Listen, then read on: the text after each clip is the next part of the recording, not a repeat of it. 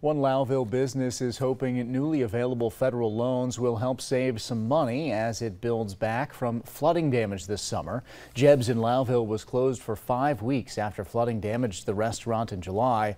Now the U.S. Small Business Administration is taking applications for loans of up to $2 million for the replacement of property, equipment, machinery, and more.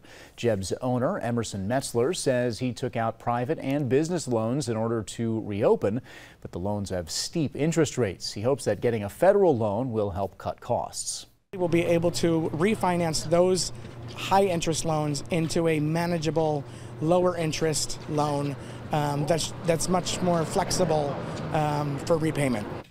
Homeowners and nonprofit organizations may also be eligible for SBA disaster loans. You can find a link to the applications on our website.